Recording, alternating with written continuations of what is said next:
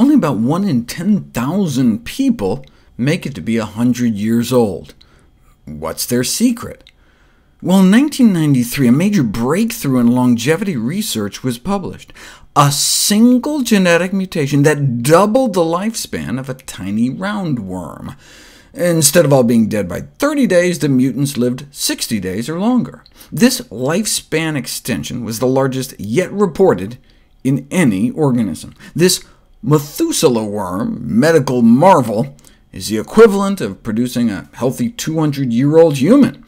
All because of a single mutation? That shouldn't happen. I mean, presumably aging is caused by multiple processes, many genes. How could just knocking out one gene double the lifespan? What is this aging gene anyway? This gene that so speeds up aging that if it's knocked out, the animals live twice as long. It's been called the Grim Reaper gene. What is it?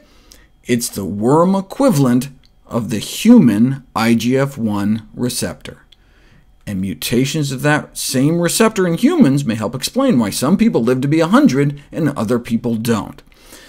So is it just the luck of the draw whether we got good genes or bad? No, we can turn on and off the expression of these genes depending on what we eat.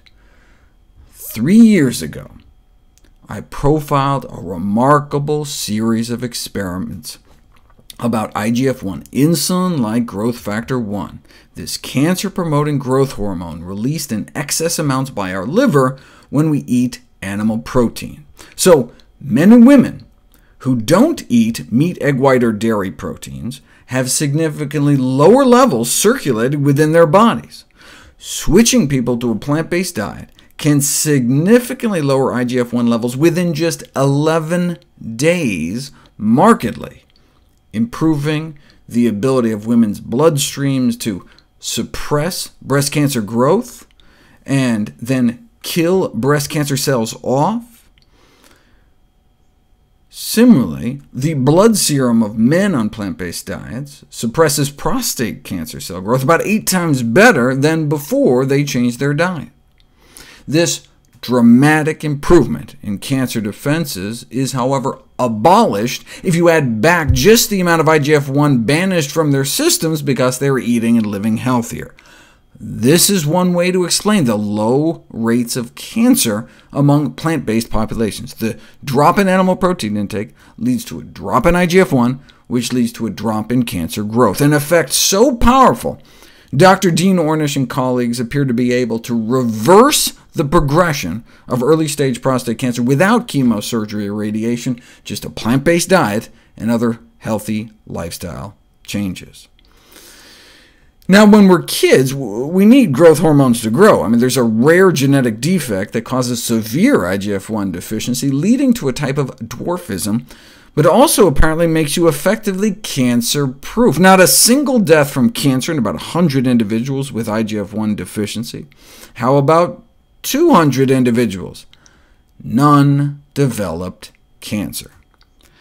See, most malignant tumors are covered in IGF-1 receptors, but if there's no IGF-1 around, then they may not be able to grow and spread.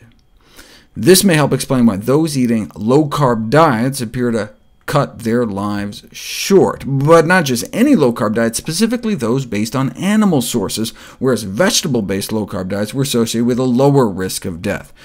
But look, low-carb diets are high in animal fat as well as animal protein, so how do we know it wasn't the saturated animal fat that was killing people off and had nothing to do with the protein? What we need is a study that just follows a few thousand people and their protein intakes for 20 years or so, and just see who lives longest, who gets cancer, who doesn't. But there'd never been a study like that until now. 6,000 men and women over age 50 from across the U.S. followed for 18 years, and those under age 65 with high protein intakes had a 75% increase in overall mortality and a 4-fold increase in the risk of dying from cancer. But not all proteins.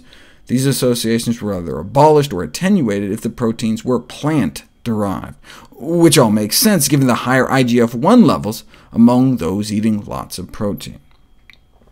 The sponsoring university sent out a press release with a memorable opening line that chicken wing you're eating could be as deadly as a cigarette, explaining that eating a diet rich in animal proteins during middle age makes you 4 times more likely to die from cancer than someone with a low-protein diet, a mortality risk factor comparable to smoking cigarettes. And when they say low-protein diet, what they actually mean is just getting the recommended amount of protein. Almost everyone's going to have a cancer cell or a precancerous cell in them at some point. The question is, does it progress? Said one of the lead researchers. That may depend on what we eat.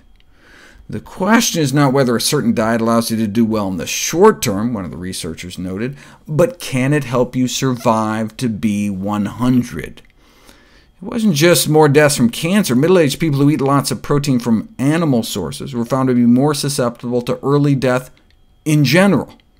Crucially, the same did not apply to plant proteins like beans, and it wasn't the fat, but the animal protein that appeared to be the culprit. What was the response to the revelation that diets high in meat, eggs, and dairy could be harmful to health as smoking? Well, one nutrition scientist replied that it was potentially dangerous. It could damage the effectiveness of important public health messages. Why? Well, a smoker might think, hey, why bother quitting smoking if my ham and cheese sandwich is just as bad for me? It reminds me of the famous Philip Morris cigarette ad that tried to downplay the risk by saying, hey, you think secondhand smoke is bad, increasing the risk of lung cancer 19%. Well, hey, drinking 1 or 2 glasses of milk every day may be 3 times as bad, 62% increased risk of lung cancer. Or doubling the risk frequently cooking with oil, or tripling your risk of heart disease eating non-vegetarian, or multiplying your risk 6-fold eating lots of meat and dairy. So, they conclude, let's keep some perspective here.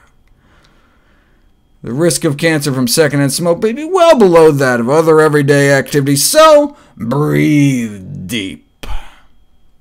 It's like saying, yeah, don't worry about getting stabbed, because getting shot so much worse. Right? It's like saying, if you don't wear seatbelts, might as well have unprotected sex. If you go bungee jumping, might as well disconnect your smoke alarms at home. 2 risks don't make a right. Of course, you'll note Philip Morris stopped throwing dairy under the bus once they purchased Kraft Foods.